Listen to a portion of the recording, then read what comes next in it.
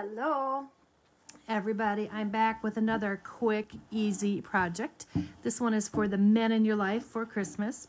So I had some leftover denim and I thought I would do a little apron for my son who loves to cook, and he's a fan of the Christmas gnomes, so I embroidered a little gnome on here for fun. Just did that at the spur of the moment, but I'm using 1/4 yard of denim, and it's cut about 36 inches long. So it's not very wide, as you can see. It's rather narrow, but it's wide enough to cover what it needs to cover. So it'll work. And then what I did was I folded it in half, like so. And at the top, I cut out a piece so that it fits comfortably around the underarm. It's about 8 inches wide total at the top here, so about 4 inches wide for the very top of the front, where we're going to attach the strap that goes around the neck. And then I just eyeballed a curve down to where the underarm would be, and this will be the side seam. So it's very simple. You don't really need a pattern. You can just kind of eyeball everything, and I'm going to show you how we're going to put that together. A couple other things you may want to add is a pocket on the front. This is an extra piece of fabric. It's the same width as everything else, so it's just 1/4 yard wide, and it's cut 8 inches deep. And I'm going to hem that, and we'll put a pocket on here so that he has a place to keep his cell phone or whatever else while he's working in the kitchen. And then we'll talk a little bit about the straps. I've got some leftover binding from another project, just some strips of red cotton quilting fabric that are cut 2 inches wide, and we're going to use those around the armhole and at the neck, but we'll get to that in a bit. Then the other thing I have here is, this is actually inside out. Someplace I have another piece of this, but this is what we're going to use for the ties around the back of the apron. This is a piece of fabric cut 4.5 inches wide, and I just folded it in half and started stitching to see how I wanted the belt to work. We'll turn that right side out, and that will be the ties on the side. So I have 2 of those to work with. So we'll get to all those steps in a minute. But for now, let's talk a little bit about the settings on your sewing machine when you work with denim. So because denim is so heavy, you're going to need to make some adjustments. And I always use a larger needle. This particular one is, what did I do with it? A 16, size 16 needle. It's made for denim, and if I can show you the package, if I can find it. This is another similar one too, but I prefer the Smetch brand.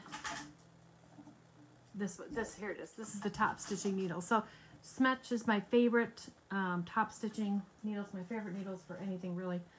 It's a size 16, very heavy duty. Should work well on this denim. And then I also have some, I'm using Gutermann thread. It's a heavier weight thread, which is also made for denim, 100% cotton. I'm using that in the bobbin and on the top of the machine. So here's what we're going to do. First thing is we're going to edge stitch this piece for the pocket. So I'm going to fold the top of it over 1/4 inch. And I'm going to stitch along here, and then we're going to turn it again to make a hem. The settings on my machine, I'm using a straight stitch for this with a stitch length of 4.0. Because of the weight of the denim, you need to have a longer stitch to make it work. So we're going to just sew right along the center of this, folding it over 1/4 inch. I use the inside of my pretzel foot as a guide, so I don't have to mess with pins.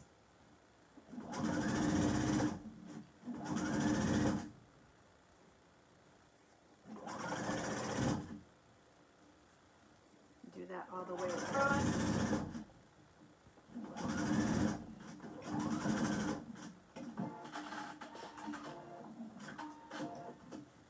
Okay, so this is the first step. Then I'm going to fold it over again.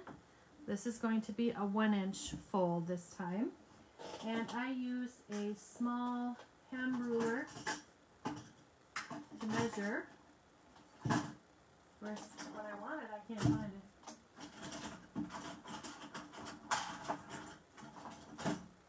Well, this will work. This isn't my favorite tool, but it'll work. So I just measure as I sew this 1 inch wide just to be consistent here. And I'm going to adjust my needle so that I'm top stitching along the edge of the fabric. Put the needle in the left position. We're going to stitch again. On the other side, you can tell the machine sounds different now because it's going through more than one layer of denim. So much heavier. And make sure the stitch is the right length, 4.0 for this.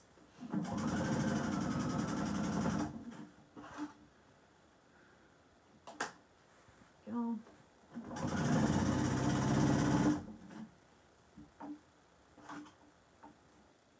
Just measuring it all the way across. Denim is usually one of my favorite things to sew. It's a little different than sewing other things, though.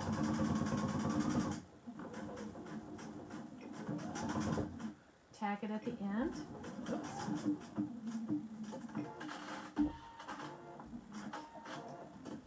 Okay, so there's the top of our pocket. And now I'm going to just place it onto the front of the apron.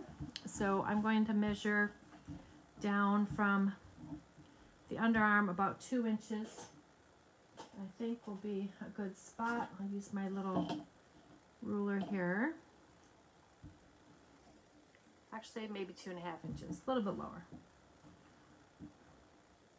This armhole is quite exaggerated, so it's not close fit under the arm. So that I'm thinking waist will be right about here.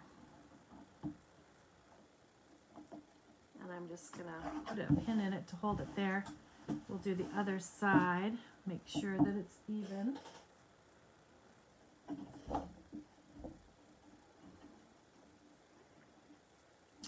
About 2.5 inches down, there we go.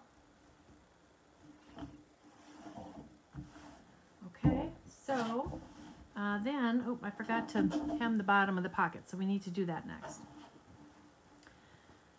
Because it's the bottom of the pocket, it's a little less work than doing the top edge. So I'm just going to fold this over 1/4 inch, and I'm going to stitch it on my machine here, and then we'll top stitch it. So I'm putting my needle back in the center position, still using the 4.0 stitch length,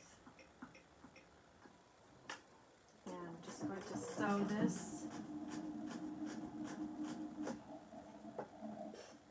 down here. 1/4 inch again, as before.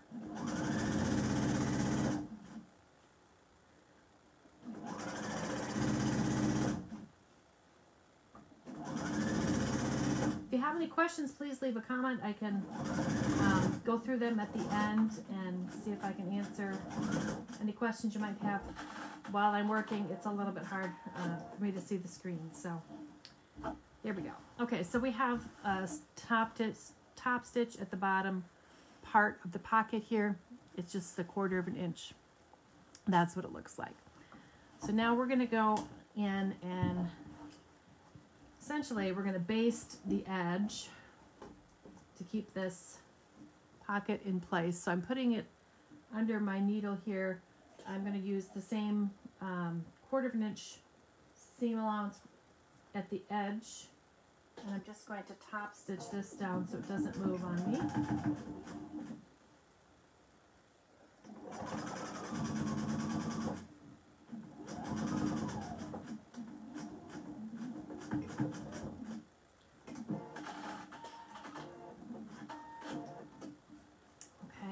going to do that on both sides.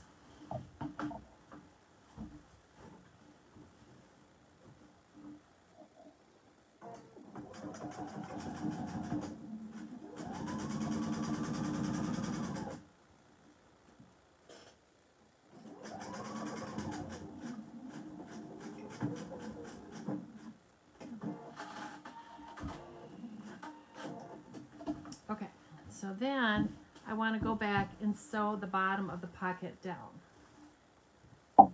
And now it will be really easy. So we have a stitching line here. It's hard for you to see, I know, because I did it in black thread and I even can hardly see it, but it's there. And I'm going to follow that line of stitching, stitch right on top of it, all the way across the bottom of the pocket to secure it in place. And that the new line of stitching will blend right in with the first one that we did. And you won't even be able to tell that it's got two stitching lines there.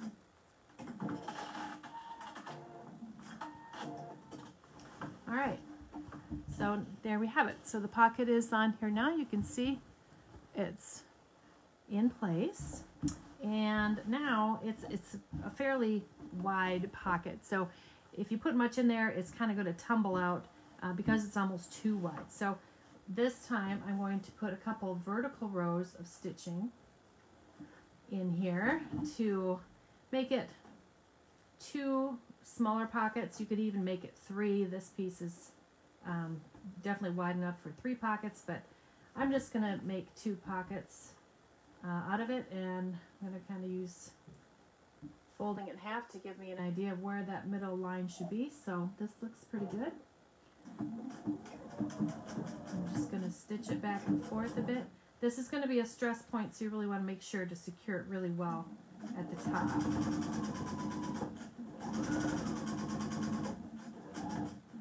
All the way down to the bottom. Now I don't want to go over that bottom row of stitching. I want to sew up to it. So I'm going to be careful where I end my stitching line there. Okay, so now we have the pocket in 2 sections. You can see both of those. So that's essentially what the pocket is. It's not too difficult. So now we're going to go and finish the top. And the first thing I'm going to do is sew another same technique as before, 1/4 of an inch hem across the top here.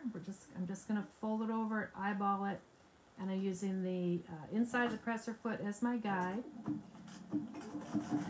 Secure the stitches and sew across the top.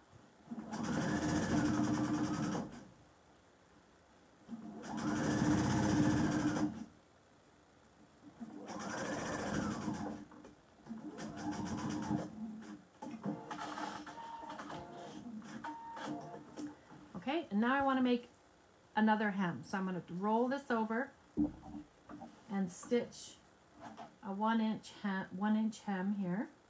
And I'm going back to my little handy dandy ruler, measure that, and once again I have a stitching line to follow, so this should be really easy. You just follow your original line of stitching here once it's folded over. Same stitch length, 4.0, and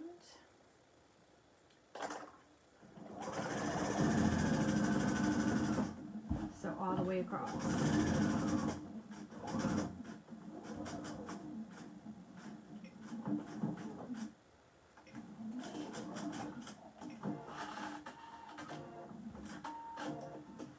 Alright, so there's the top. You could top stitch along this upper edge if you prefer. I'm not going to do that right now because of our time frame here. You could certainly do that. I'm going to trim these threads a little bit and trim the fabric even, because the next thing we're going to do is our armhole. I'll show you how to finish that. So I have these pieces of bias, just cotton quilting fabric. It's easier to work with this on a curved surface than it is with the denim. The denim is so heavy and difficult. So I found that by using just cotton fabric, it works much easier. So these are bias strips that are cut 2 inches wide. I'm going to fold it with the wrong side together and then place that on the raw edge here of the apron. Just put a couple pins in it to hold it in place.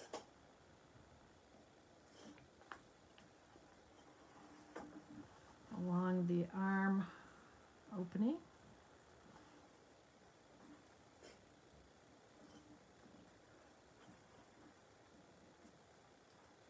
And you're going to sew all the way off the edge, so you can just kind of leave that tail. We'll trim it after we sew.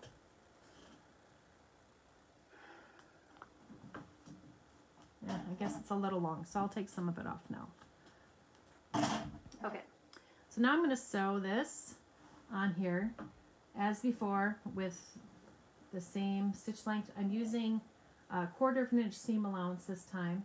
I'm going to sew through all the layers. Make sure you take your pins out. Don't ever sew over your pins. That's disaster. Don't ever do that.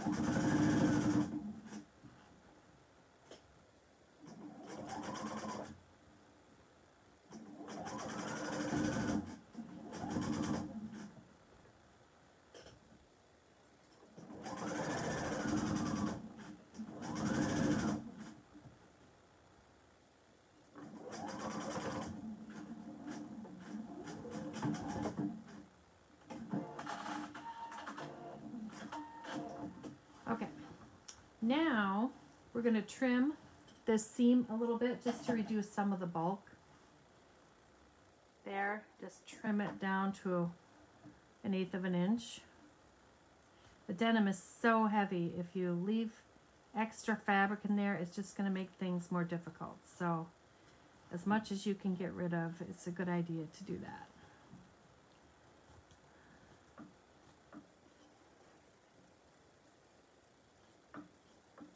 Just cut it off with your scissors all the way to the end. Okay, and then there's a couple different ways you can do this. You could leave the fabric showing as a contrast, like so, or you could turn it all the way back so that you don't see the contrasting edge. For this particular project, I think I'm going to turn it all the way over, just because this denim I'm using is extremely heavy and it would be kind of a challenge to sew a narrow binding on here. So I'm going to turn it all the way to the inside and stitch it. At the top, I'm going to trim my end here, leave about 1/2 inch, and I'm going to just turn it to the inside like this, and then when I fold it over, it will finish that top edge.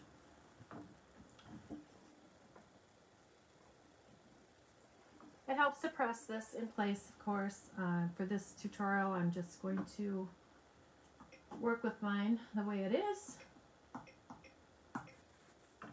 And I'm moving my needle back into this left-hand position so that I can get a nice close stitching line along the edge there. There we go.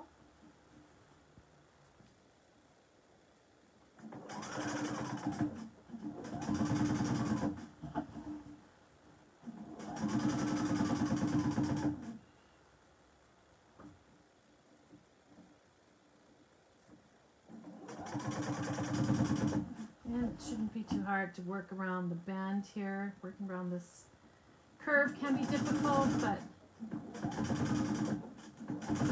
we can do it.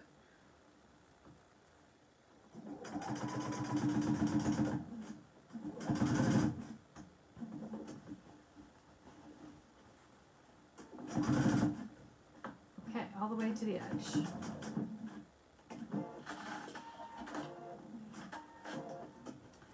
All right, so that finishes that. Now I can trim the end part of this tail off the side. And I have clean finished the top edge. It's looking pretty good. There we go. So we can do the other side of the armhole in the same manner. This is what it's looking like on the inside. You can see that it's clean finished on the inside. You don't see it from the outside of the apron.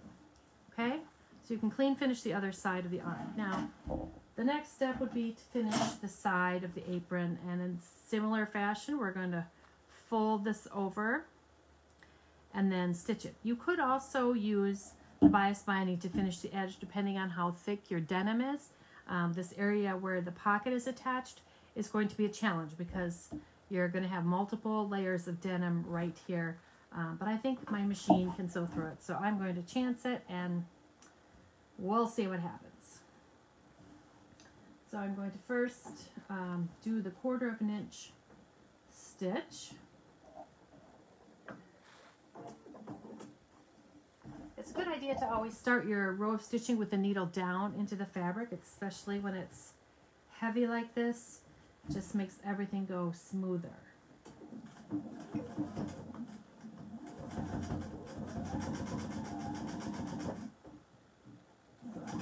we go.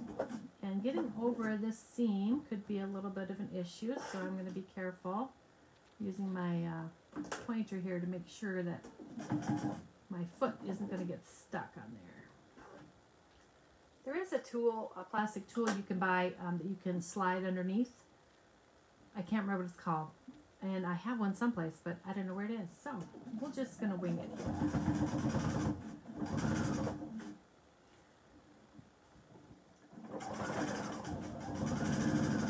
We can do it. And for some reason, my machine seems to be changing the stitch length on me. There we go. Make sure your stitch length is long. For this kind of heavy sewing, you need long stitch length. There we are.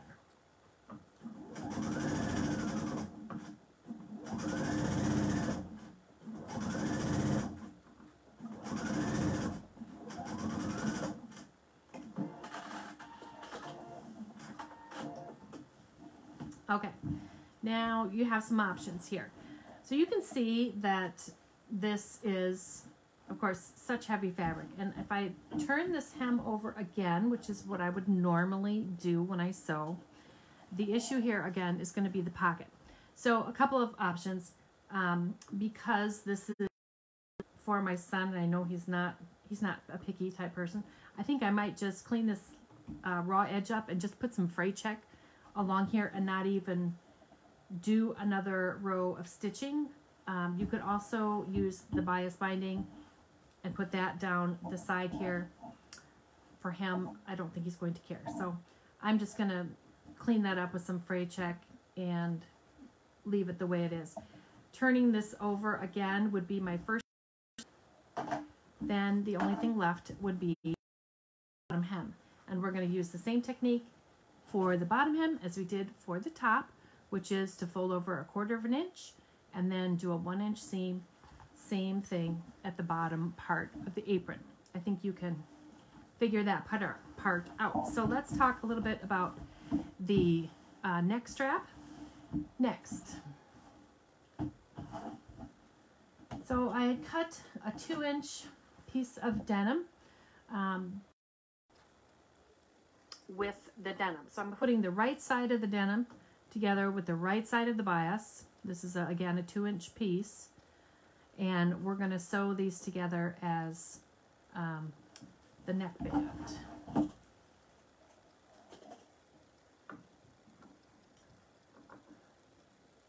The only reason I'm using this is because, again, it's the weight of the denim. The denim is super heavy. It's just easier with 1 layer of cotton and 1 layer of denim than it is to sew. That also would work. So we're going to stitch this on 3 sides here.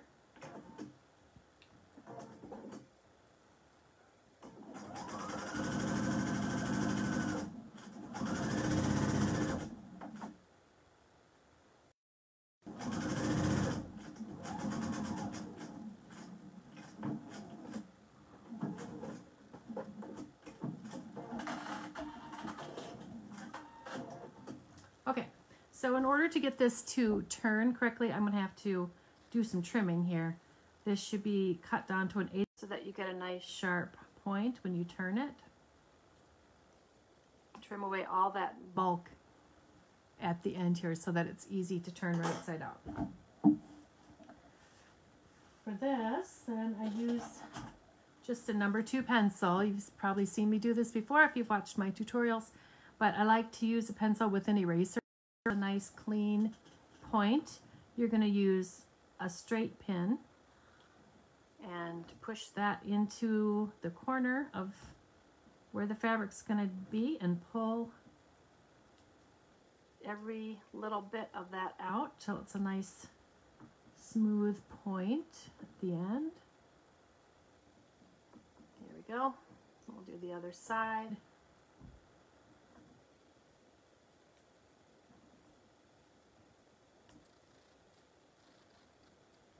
Like so.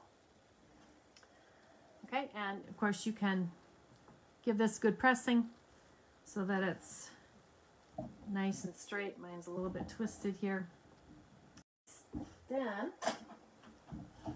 when we go to sew this on here, you can do it a couple of ways, I guess. You can put it on the front of the apron if you wish, or you can sew it to the back. I think I am going to put mine on the front here.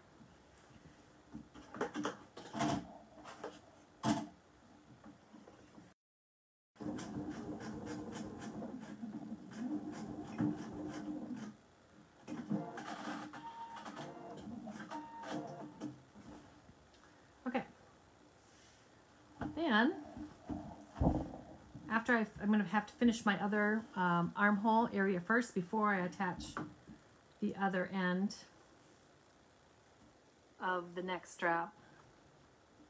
But what I would do then is put the raw edges of the fabric, kind of tuck them inside the tube.